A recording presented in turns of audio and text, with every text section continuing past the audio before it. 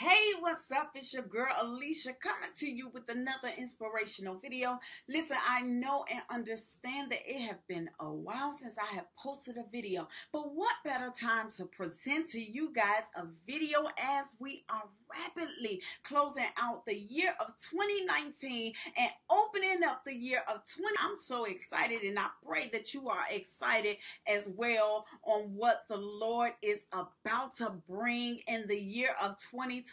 Listen, today we are going to talk about how to prepare for the new year 2020.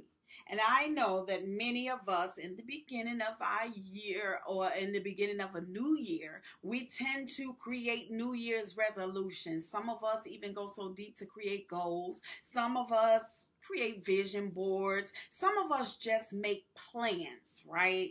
And many times when we make these plans, like we did in the beginning of 2019, right? We made plans for ourselves, the things that we wanted to see come to pass.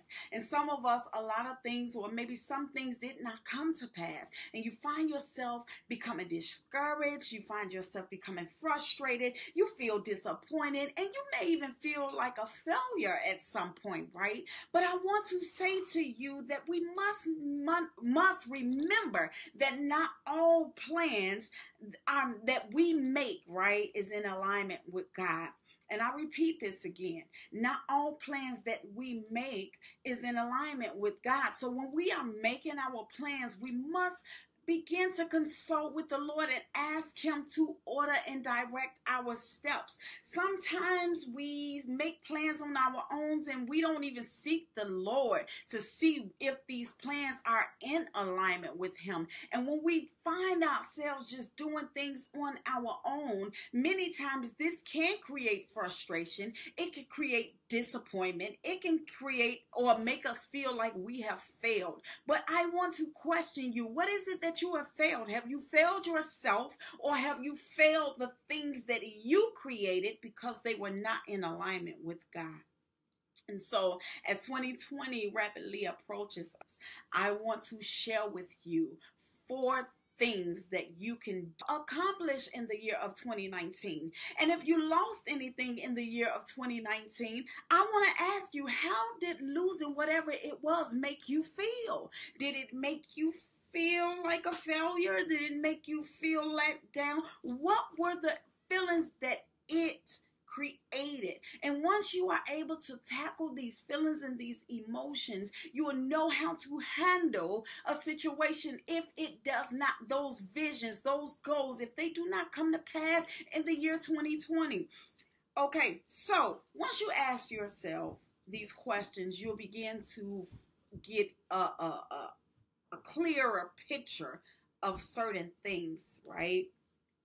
And I ask you to ask yourself these questions because too often we think whenever we make plans, whenever we do things, whenever we write out our goals and our visions, that they are supposed to come to pass. And if they're not coming to pass, that's where the emotional roller coaster starts to take place, right? And many times, one thing we must understand is that whenever we create these goals, these visions, no matter what they are, it has to be in alignment with God. I cannot stress this enough. It has to be in alignment with God, okay? Proverbs 19:21 says, many are the plans in a person's heart, but it is the Lord's purpose that prevails. So once we can understand that the plans that we create, it's in our heart, but it's up to the Lord to prevail and make those visions, those goals, those dreams come to pass,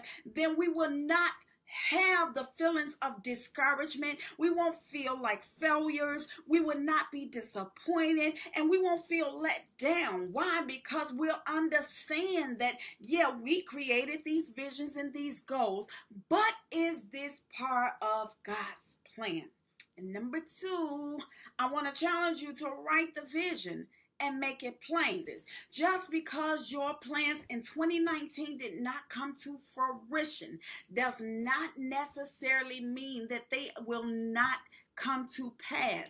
We must understand that everything will unfold the way that God has purposed for them to unfold. Everything does not happen in our timing. It will happen in God's timing, because we must understand that God's timing is always perfect. Okay?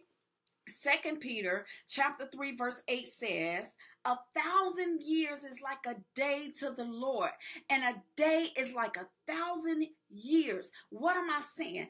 Although we have created visions or goals or whatever you may have in 2017, 2018, they may not have came to pass. And you may just start seeing those things come to pass in 2020. Why? Because it does not happen in our timing. It will always happen in God's timing. God does everything in decency and in order. When we can understand that God will do things as He purposed, God will do things as He pleased, we will have a better chance of understanding that not everything is going to happen when we want them to. Habakkuk 2 verse 2 says, so write the vision and make it plain upon tablets, that he may run who reads it. That means write that vision. Write it. Listen, just because you write a vision does not mean that it won't come to pass. Again, I said it earlier.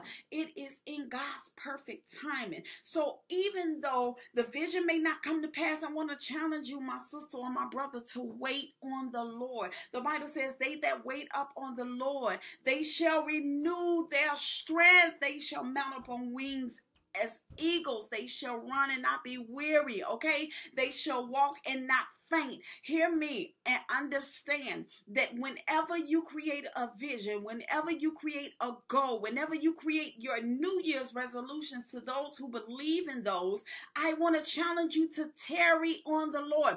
To tarry means to wait. When you can begin to wait on the Lord, you will understand that all things will happen in His timing. Why? Because all things work together for the good of them who love God and to those who are called according to His purpose. It's not your purpose, but His purpose. And see, number three, ask God for guidance. I see so many times we create visions, we create goals, we create these New Year's resolutions in our hearts, right? But while we are creating these things and we are writing the vision, we're making it plain, we do not take the time to ask the Lord for guidance. We don't ask the Lord to enlarge our territory. We don't ask God to open up doors. We don't ask God to direct our paths, that He will make our paths straight. We do not seek ye first the kingdom of God and His righteousness, that all things will be added unto us. Why? Because we are doing our heart's desires. Yes, the Bible says that when we desire things, God will give us our heart's desires. But what we must understand, my friends, is that it has to be in alignment with God's will and purpose for your life. Okay? And so a lot of times we do not ask God what it is that He wants, but we will take the time to write out what it is that we want.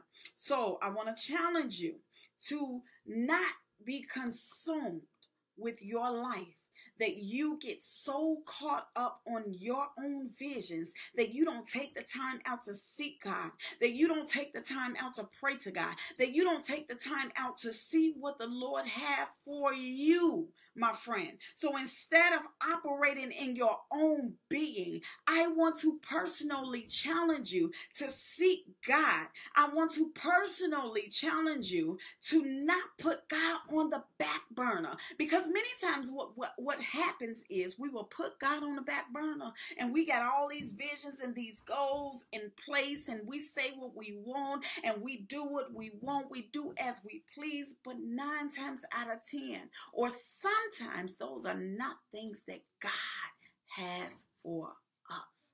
And so I want to challenge you to allow God to guide you. How does the Lord guide you? He guides you through prayer. He guides you through fasting. Understand that when we pray, we are to pray without ceasing. Understand that when we fast, we are to fast and pray. And understand that God will guide us through his word. Many times we start to focus on the things that we want, but we don't take time out to be directed through God's word. A lot of times when we pray, listen, many times we pray and we don't take the time to humble ourselves to hear from the Lord.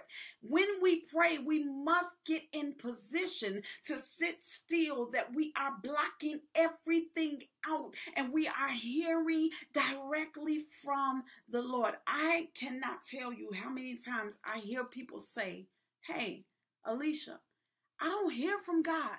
He no longer speaks to me." Yes, he is. God speaks to us in mysterious ways. He speaks to us in ways that we may not even comprehend it. A lot of times we look for God to speak to us in an audible voice, but that is not the way that God always speaks to us. And this goes for another video, because we have to understand, how do we hear from God?